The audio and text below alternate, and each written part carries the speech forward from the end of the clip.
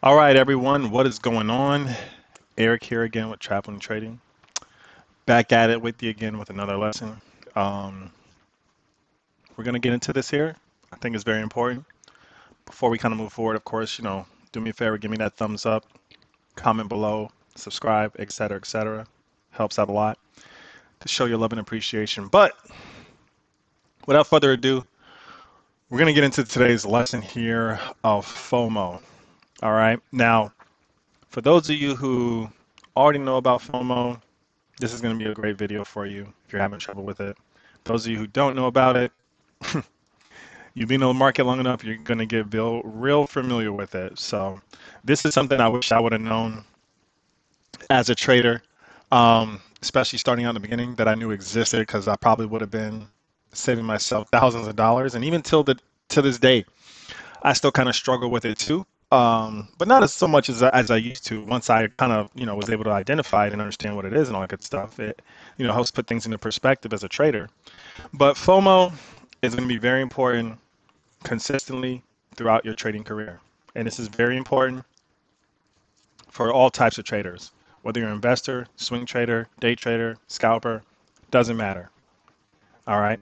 Um, all of us fall victim to it, and this is why, for those of you that are viewing this in the trading course, you're finding it in the psychological part, section of the course, because this is what's gonna deal with for the most part. Um, and you'll see how that correlates to your trading on a day-to-day basis. And of course, if you already viewed this on YouTube or whatever, go ahead and move on to the next section of the course. But those of you who don't, let's go ahead and get into it and work on this bad boy here. Do excuse me if I'm, sipping water and things like that. Still recovering a little bit, but I definitely wanted to go through this section here with you guys, okay? So we're going to pretty much talk about FOMO. Um, and a lot of times you'll find this is what's going to separate your losing days and your winning days when it comes to your trading. Um, Today was a prime example for me of, FOMO kicking in, because we had some great runners today, but today I didn't place a trade. This is probably the first day all this year that I did not trade today. Not because that there wasn't no good runners. I mean, we had 100, 200% gaining runners that we got on the alerts and everything like that. And even on the watch list, if you were trading, that you could have took advantage of. The same watch list I designed for you guys day in and day out. The opportunities were there. I don't know. I just wasn't feeling it. I didn't want to force a trade, and FOMO began to kick in because everyone in the chat room and stuff like that was, gaining traction and stuff like that. But it's fine. But let's go ahead and kind of talk about it now, end with that little recap and how that affected me as well too, and how it might affect you as a trader. But I find that a lot of my trades that I made, especially in the beginning, that were wrong was because of this. So yeah, hopefully you guys learn a little bit about it and be able to, tackle it. So the objective of this video, especially in this portion of the course, if you're viewing it here, or whether you're watching it on YouTube, whatever, uh, we're going to discuss what FOMO is. We're going to discuss what causes FOMO, and we're going to talk about how to, overcome it and avoid it too. So, this is going to be a great video, I think, for some of you guys who may not know about this, especially as new traders. It's going to be very, very beneficial for you. All right. So let's kind of get into it. What is FOMO? FOMO is the fear of missing out. You'll hear this a lot, um, you know, throughout trading period, or just, in the financial markets, or really almost in anything in general. I mean, in your social life, et cetera, et cetera. I mean, the fear of missing out is just a psychological, aspect of human nature. You don't want to miss out on, opportunities. That's just how it is as a person. Now, new traders fall victim to this a lot, especially, new traders who don't really know much or experience, and they end up taking wrong trades.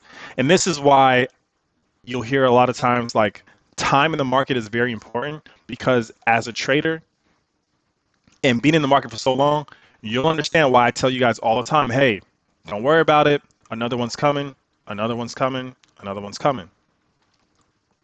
You understand why time in the market is important, because As you're in the market more and more, you'll see that, oh, okay, this can't happen again. It's not happening. It's not a once in a lifetime event. It's going to happen again. It's going to happen again. It's going to happen again. That's just part of the job. Most new traders don't understand that. They'll see, you know, stock XYZ run up 50%, another stock run up 70%, 100%, 200%, and they're thinking, man, this will never happen again. And this is how you kind of get sucked into making bad trades. But again, time in the market will fix that. So let's kind of go into it. All right. Now, what causes FOMO? Again, it is a very psychological and emotional mindset that traders develop for various factors that can lead to it. Things such as fear. Um, and that's why it starts as, FOMO, fear of missing out. That's like the number one thing. Many traders, manifest this fear because, they're afraid of the future regrets they might have for not taking advantage of a trade, thinking they're going to miss out on something great. We all fall victim to that. Okay. Um, the next reason why it might happen is because of greed, another emotional state. This typically is, traders buying without doing any kind of research or anything like that. They're just jumping into the trade with no rhyme or reason, just trying to be greedy, just trying to get some extra cash. I mean, that's just how it is. Another reason is anxiety. Buyers are anxious about, being left behind in rallies all the time. I mean, it was even mentioned today in some of the chat rooms. Some of you guys were like, I don't know how to, I'm afraid to take the trade. I'm afraid to take the trade. You're just anxious because you don't want to miss on that opportunity and be left behind in the rally. You want to be in it, which is understandable. It's just a normal thing. Okay. Um, Another thing that might cause it is jealousy. I know for me as a trader, especially in the beginning, oh man, the times that I had, that happen and kick in is just basically something you're going to get as a trader, especially if you're a competitive person like I am by nature. That's just how I am. You're jealous about other traders' performance, how they're doing good, and what they're doing in their investing results and all that good stuff and their trading results. Jealousy just kicks in, and that's why a lot of times in the chat room too, I don't like to typically post like my trades or gains too much and stuff like that. I try to use it every now and then just as motivation for you guys, but I'm not, shouting out me getting in and out of the trades and stuff like that because my experience is going to be much more different than yours. But also too, that could create jealousy, which is going to create FOMO, which is going to make you a bad trader. That's not really good to do. That's why I just recap my trades after they're done so you guys can kind of have an understanding and try to look for it, the same thing or something similar to what fits your style into your next trade. But for me, I know like a lot of times I would be in other chat rooms, other groups, and I'm seeing all these traders posting. Even now to the day to this day, sometimes FOMO can kick in. I mean, we got great traders in the chat room, like Derek. I mean, all you guys. I mean, you're good at a lot of you are way better at trading and making way more gains than I am. And I'm the one trying to, teach this stuff. But, you know, and that's, I've seen progress for a lot of traders too as well. I've seen them, start out bad and become way better traders than me, which is great. I mean, I've learned to like, be loving that now. Back in the day when I was just trying to be, the best trader and make all this money, all that stuff, jealousy would kick in a lot, and that would create FOMO where I'm trying to get into a trade that they have already been in because the trade fits their plan, and I didn't realize that. I'm just chasing and chasing and chasing, and jealousy just kicks in because they're doing so well, but yet here I am. We're in the same chat room, getting the same alerts, et cetera, et cetera. But yet they're making money and I'm losing money. Jealousy kicks in, and you start taking trades that you shouldn't be taking in the first place. Happens a lot. And sometimes, I tell you guys too, like, sometimes you got to just tune that stuff out. Sometimes you got to get out of the chat rooms, especially for you new traders. Get out of the chat rooms. Stop looking at that stuff. Don't look at that. I mean, you could be in there for camaraderie and be able to get some insight and pointers from other traders, but don't compare your results to them. That's just going to create a lot of jealousy there, enviousness. So don't do that. And then of course, another cause of it is impatience.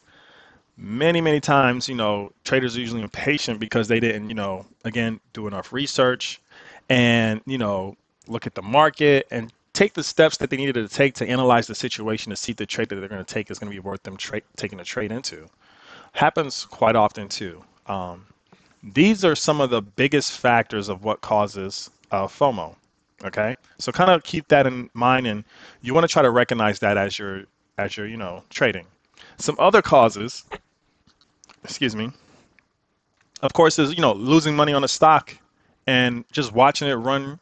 without me. I mean, that I've had that happen a lot, um, especially in the beginning. When you get into a trade and you cut your loss, and sometimes you'll cut it too quickly, and now the stock is doing what you thought it would do. Now you want to jump in the trade and try to chase it, and it just gets bad. It gets very, very bad. You don't want to do that, guys. So keep that in mind. That can be a causation. Learn to just walk away sometimes. Hesitating, excuse me, and watching it run. It's much more better to do that than to be impulsive. To be honest with you, it's okay to miss a trade because, like I said, guess what? Another one will come. You just gotta live by that model, really. But yeah, hesitating and just watching the stock run, I do that still to this day sometimes a lot too, where I'm like, should I get into it? Should I not get into it? And that's just because at that point I'm not really, analyzing the trade probably like I should be, and I understand that. But you got to be okay with missing out sometimes on those kind of trades. But hesitating and watching it run, and now you're carrying it over to the next trade, it can cause you to not see things clearly and make bad trades. But it's better than being impulsive and just trying to jump in and jump in. But it's like a balance you got to find. Going from green to red. This will also fall along the lines into what I talk about, not only just FOMO, but with revenge trading. Again, we'll go do that section here in the course next in a second. But yeah, going from green to red can not only cause FOMO and revenge trading as well too. So that's another cause of it. You got to be able to recognize that as an advanced trader. Look at your trades, review them. Have you seen any instances where you FOMO to trade? You know, again, watching someone else do good, that's along the lines with that jealousy.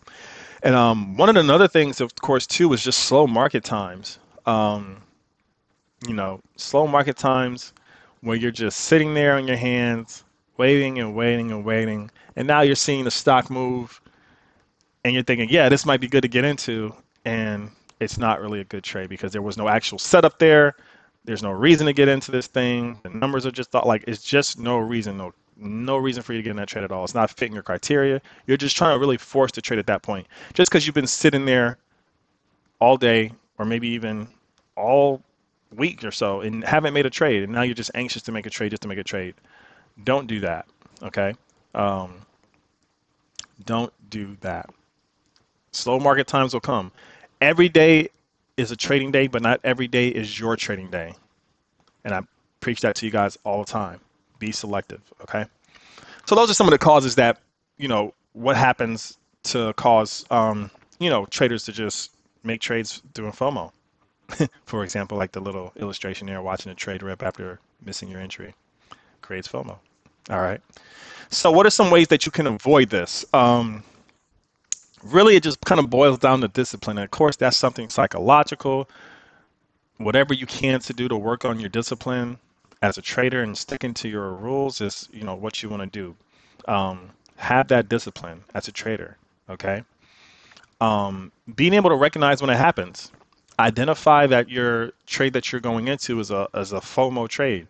You just got into it, get into it because you're seeing it running. Now your eyes lighting up and you're picturing all this money you can have, and you're just jumping into the trade because of that. There's no actual rhyme or reason on it, or you're creating false rhymes or reasons to get into the trade just so you can hope that it goes good. You got to recognize when you're doing these kind of trades. Okay. Especially if you have no target, no profit target, and things like that, you're just gonna fall victim to that. Okay. Um, Another way to avoid it, change your position size. What I mean by that is try scaling back in your position. If you're trading normally with 1,000 shares, cut that down to 500. Do you still feel the same way emotionally about the trade? Cut it down to 100. Cut it down to 10. Are you feeling the same way about this stock now that you're only going to make $3, $4, $5? If not, you know, then there you go. That's your answer. So changing position size definitely helps you avoid, with a stock. And that's why you'll see a lot of times, especially with me, for those of you who are in the advanced trading course, and we're going to go over risk management, how I talk about the positions and scaling and what size you should be selective with dollar amounts. And that's why I do that, because that helps me avoid FOMO. And for the most time, I have like just a set amount of shares that I use on certain trades at certain dollars amounts.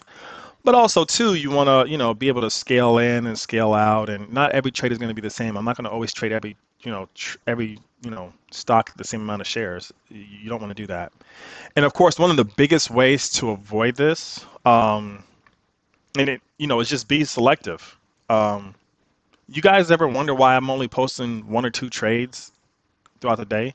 It's not because I'm not, I mean, again, I show you guys my losses and my gains, but it's because I'm literally only doing one or two trades a day, one to three maybe on average. At the most, I want to do maybe five trades a day, and that's if I'm in the market all day. Okay, because I'm very selective about which stock I pick, which stock I choose, and I make sure that the stock that I'm looking at is meeting all the criteria on the checklist that I showed you guys in the beginning course, and that is working out for me, and that is doing what I think is going to do, and pretty much fitting that hypothesis and all that good stuff. And I'm very selective because I don't want to take too many trades. Um, I mean, not only could that, if you have a commission broker kill, commissions can eat up your profits, as you guys learn in the books I tell you about, but also just it makes you a better trader. You want to trade like your life depends on it because technically your trading career, if you're doing this for a living, does. And that's how, you want to kind of look at it. So you're going to try to choose the right one, kind of look at it. You're not marrying the stock, you're marrying your decision. That's the difference.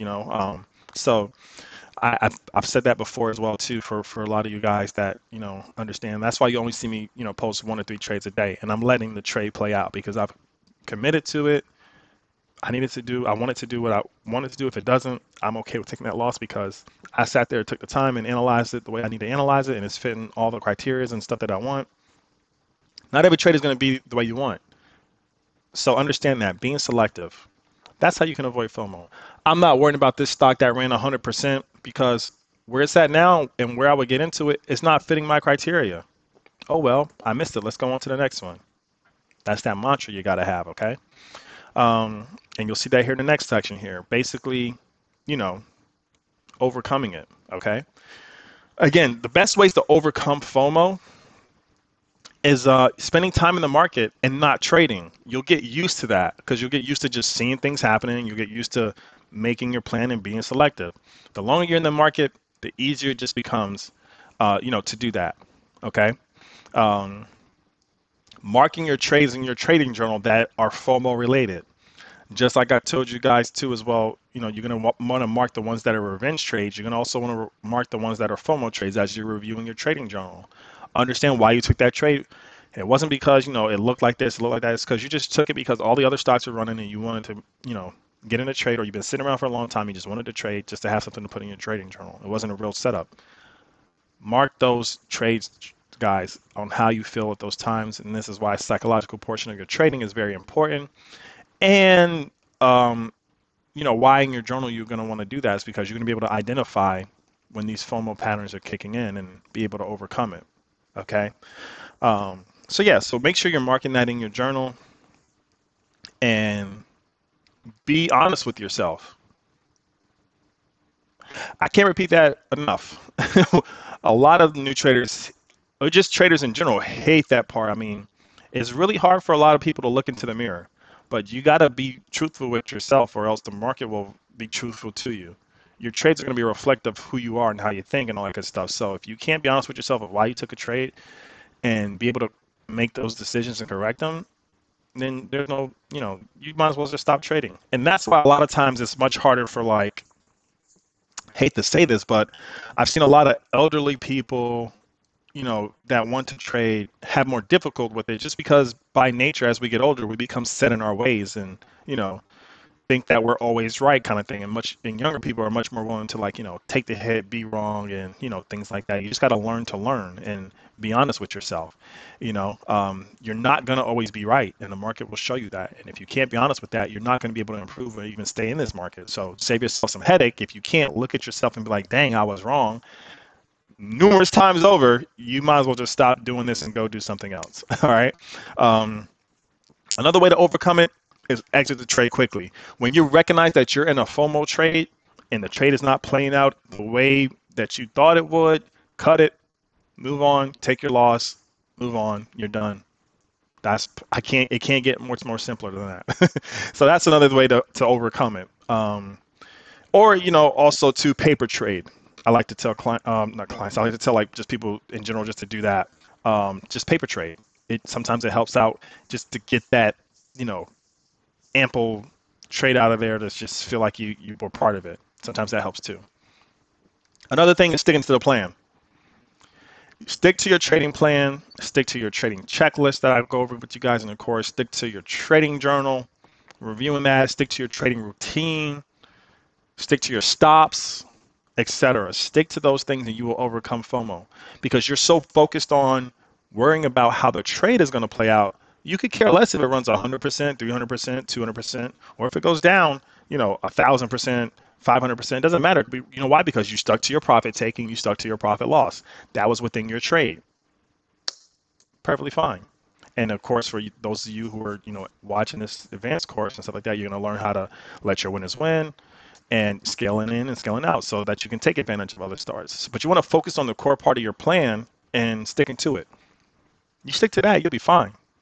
I promise you. All right. And then, of course, just live by the model that I tell you guys all the time. Hey, don't rush. Don't worry about it. Another one will always come.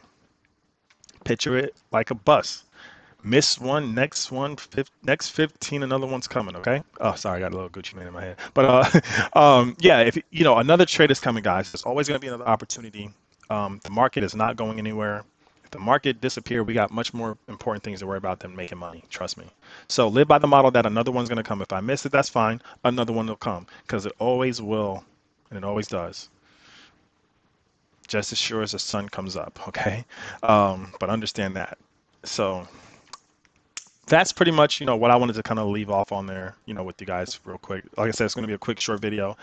But hey, we're at the finish line. We kind of just covered what FOMO is, what causes it, how to avoid it, how to overcome it, and, just to become a better trader. So take kind of notes here, guys, and, reflect on how this is affecting you in your trading and your plans, in the way you trade and your trading style.